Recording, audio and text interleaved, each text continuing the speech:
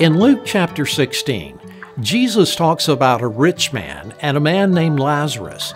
And it's interesting that Jesus gives us the name of Lazarus, but not the name of the other man. He simply calls him rich. Why is that? We don't know exactly, but it could be that the rich man's financial status was the main thing that could be said about him. Rich, that was his identity. So let me ask you, where do you find your identity? Where do you find your strength and your hope?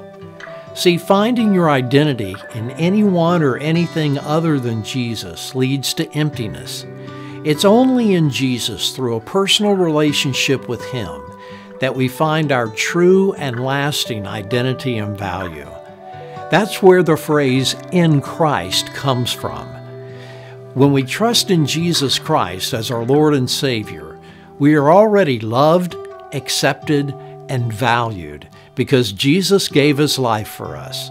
Trusting in anything else eventually leaves you empty and in despair, whereas trusting in Jesus provides an eternal and secure identity that's filled with faith, hope, and love. It's important to remember in our daily lives as believers, all that we have and all that we are is by God's grace, and that as children of God, we're already loved by the one who truly matters, our Lord and Savior, Jesus Christ. Having that firm foundation and identity in Christ frees us up to live our lives to the glory of God. So let me encourage you today to live your life for Jesus Christ.